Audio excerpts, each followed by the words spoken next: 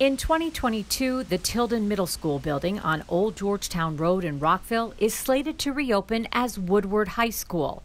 Hans, tell us a little bit how this partnership was formed between yourself and Mrs. Leggett. But Council President Hans Reamer and the county's First Lady, Catherine Leggett, have sent a letter to the Board of Education requesting the school be named for abolitionist and author Reverend Josiah Henson.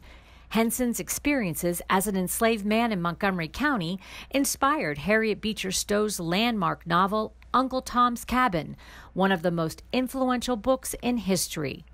The county, first of all, has an unsung hero in Josiah Henson, but the fact that he literally lived in this same area, he walked the ground where Old Georgetown Road runs the same route today that it ran then.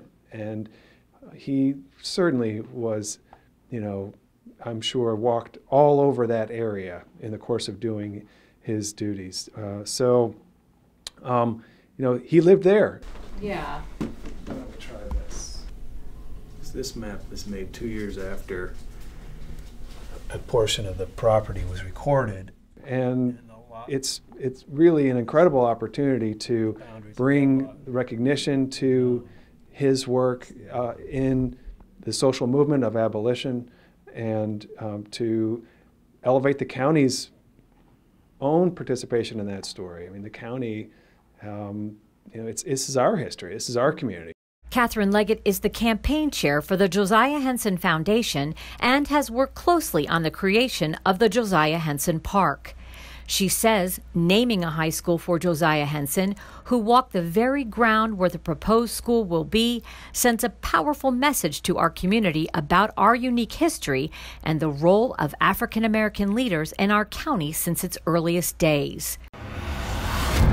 Josiah Henson was... On August 10th, a new film about the life of Josiah Henson will be shown at the AFI in Silver Spring. The film corresponds with a new book about Henson's life by Jared Brock, who also produced the documentary. There'll actually be a dialogue after the film with Jared Brock and Catherine Leggett, and a number of descendants of the Henson family who live, some of them live in this area and others live in other parts of the country, will be there that evening. So it's going to be very interesting, and we're going to have a good chance to have dialogue about Mr. Henson, Reverend Henson, and of course in the background will be this idea of memorializing him by naming a school.